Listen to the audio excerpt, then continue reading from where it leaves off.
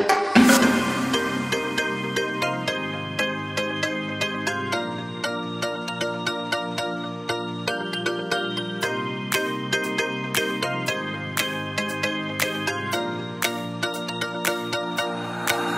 need an angel. Hey guys, welcome back to my channel. So I already did my brows. I figured, you know, you guys have seen my brows so many times, so let's move on to the Jaclyn Hill palette. Oh my god, oh my god, oh my god. It is just so gorgeous, you guys. I am freaking obsessed with this palette. The color range is insane, and it's just, oh, I recommend if when they restock, you get it. Unless you got it already. You're very lucky. So I'm going to put Painterly on my eyes to prime, and then after I rub that in, I'm going to set it with the Kat Von D setting powder, the Lock-It setting powder in translucent. I'm new to this game, and I'm freaking loving it. Then I'm using the M511 brush to do this.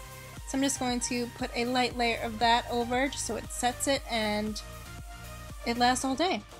Now I'm going to use this shade. It's more of a caramel color. Has a little bit of an orange undertone. I'm just going to put that in the crease.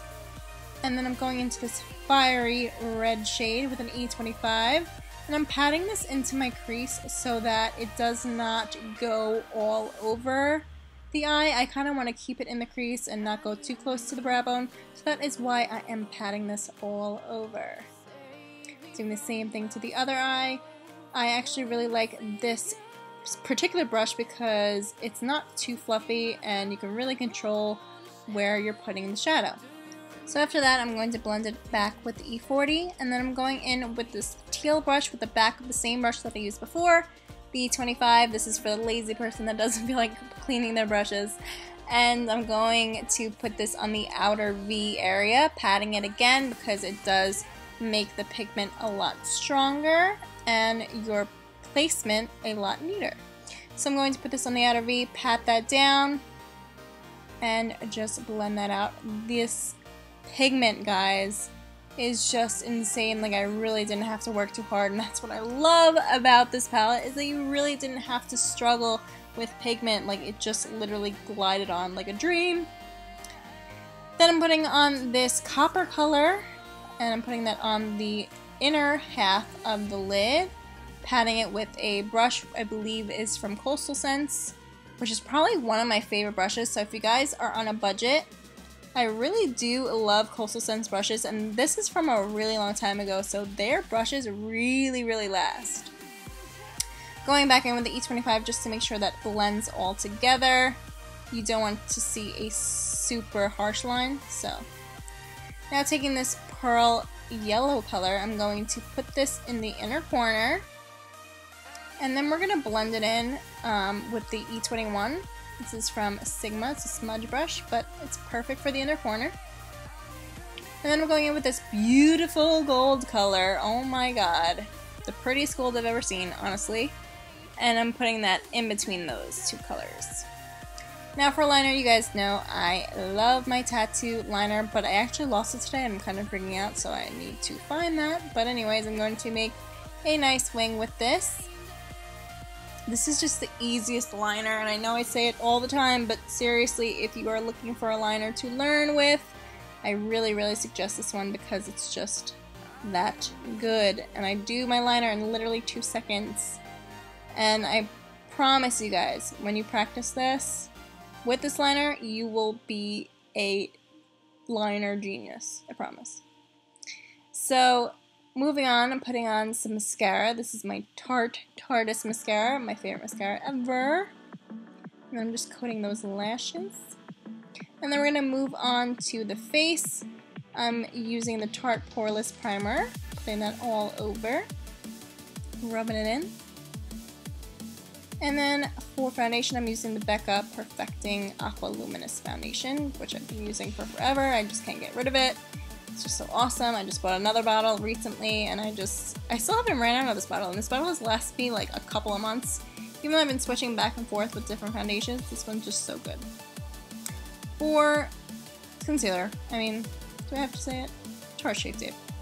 I'm using medium, and then I'm also going to mix a little bit of tan in it. You'll see me do that in a little bit. But I'm just highlighting these areas and concealing. These concealers are just so great to highlight and conceal at the same time. I haven't found a concealer that really competes with it. It's just insane. It's like an epidemic. Crazy epidemic.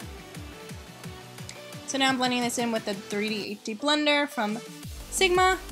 And if you guys didn't know, I do have a code for Sigma. It is below. It's code Gianna, and you can get some percentage off of your order.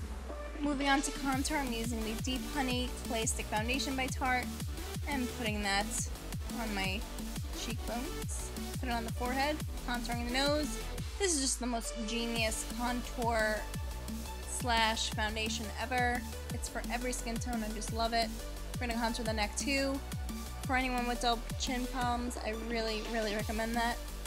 Unfortunately, my camera died when I was blending it, so let's just move on. For baking and setting, I'm going to use the Caviar powder again. If I'm talking weird, you guys, I'm so sorry. My jaw is kind of locked, and I'm kind of dealing with that. Hopefully, I get that fixed tomorrow at the dentist, but for now, my jaw is just really, really weird, and it's making me talk weird. So, moving on.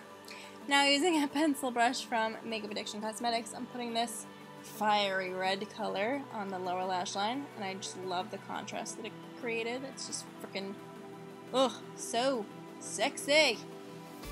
For lashes, we're going to use TOOTS Lashes by GigiBelle Lashes. This is my lash line, you guys. If you didn't know, I'm sure you have, because I'm literally just so obsessed with it.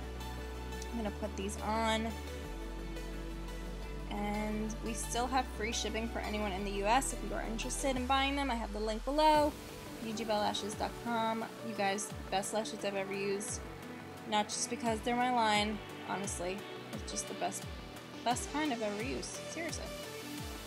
Anyways, I'm going to wipe away any excess powder with the Spotlight brush from Sigma.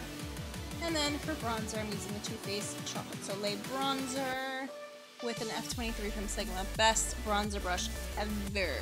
Ever. So I'm going to blend this all out and bronze the neck as well. For blush, I'm actually using this Sunlit bronzer by Becca. It's called Bali Sands, but for my skin tone, it's so pretty as a blush, but it's actually a bronzer for darker skin tones. For my skin tone, it's beautiful. Now I'm just coating the lashes lightly, and then putting on some mascara on the lower lashes as well with the same Tarte mascara. For highlight, I felt like I just had to do it for Jaclyn. I'm going to use Champagne Pop by Becca. Just so beautiful. This is an all Jaclyn tutorial. But this is just an amazing highlighter. I fall in love with it every time I use it. I'm using a Morphe M501 brush to put this on, but seriously, I don't even have to like worry about the pigment of it. And I love Becca for that, because their highlighters are just one of the best highlighters I've ever used in my life.